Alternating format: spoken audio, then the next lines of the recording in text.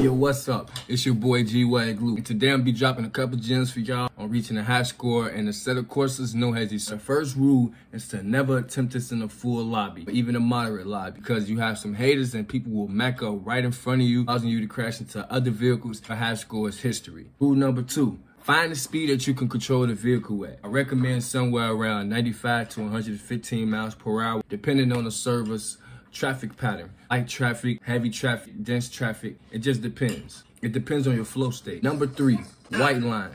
White lining is when you drive extremely close to other vehicles, causing you to drive on top of the dotted line in between the two lines, like this. When you white line, you can get a score multiplier I've seen of up to 4.5 times, which would help your score go up even faster. But you gotta be careful because one little tap, your high score is history. Number 4, don't allow anyone to distract you. Stay focused on the end goal and get certified. Number 5, diving.